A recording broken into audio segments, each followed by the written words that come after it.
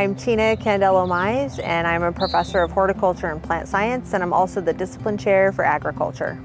Mustang Acres is a 2-acre polyculture market farm and also an urban farm. So what that means by polyculture is that there are multiple cropping systems within that small 2-acre area.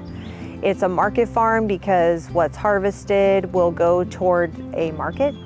And it's an urban farm because it's in the middle of Stockton. The long-term goals is to help address food insecurity within our campus community. In food security efforts, there's a deficiency in fresh market food. So you get a lot of boxed goods, you get a lot of non-perishables. But there's still a deficiency in access to fresh produce in people who experience food insecurity. Part of Mustang Acres' long-term goals is to help alleviate some of that. Short-term goals, we have production goals that vary by season. And so our cultural practices, so basically everything we do to maintain the area, are dictated by season. And the other part of our goals is to have staffing to do those activities, to do the cultural management and to obtain those production goals. We currently have 2 student staff members. One's an intern through the Excel internship program, and one is a general helper. Part of our fairly short-term goal is to have at least a part-time staff member dedicated to Mustang Acres.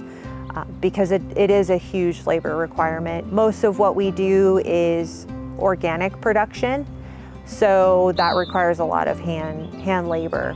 We're working to have minimal waste, and so again, that's where the food pantry comes in, but then also we're going to be starting a vermicomposting program where we're going to have a special kind of livestock that are worms, and they're going to be taking any kind of production waste that we have and repurposing it into their nutrient dense castings. And then those castings will end up back at the Mustang Acres, so then we're returning those nutrients back to the soil. The one thing about agriculture is it's not just growing the produce, there's so much more involved, and there's a lot of career opportunities out there for the circular economy, and there's a lot of workforce development that's happening in our region, in that area, so that'll be a really great transferable skill. So students in the program, they benefit from it because they get the hands-on experience of doing edible landscaping and market gardening.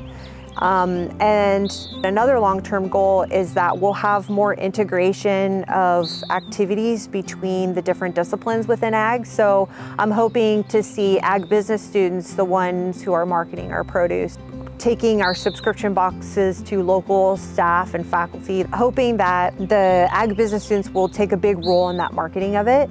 And then I'd like to see even our animal science students get involved eventually, and maybe we start growing some poultry that will produce eggs, and maybe we'll even get some honey at some point. That's kind of really big picture what I see, but essentially the ag students will get from planting all the way to marketing, all the way up the supply chain. They'll get that experience, and not just in the hand labor part of it, but a lot that goes behind the scenes. Crop production planning is a really huge skill to learn for students, and that could be a transferable skill no matter if they're growing edible crops or greenhouse crops or nursery crops, to be able to develop a production plan and to know who your end market is, and then all of the steps along the way that need to happen so you can meet your market goals. Plus, if they work here, they get to take home produce, and that's always nice.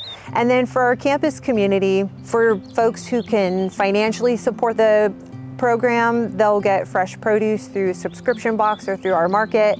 And then for folks who maybe need a little more help with food security, they'll be able to purchase fresh produce on a sliding scale, and then we'll also have it available at the food pantry.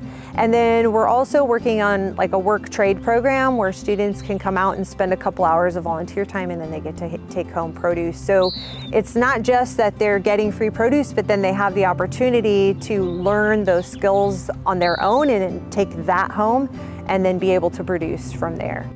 Come get involved with the program.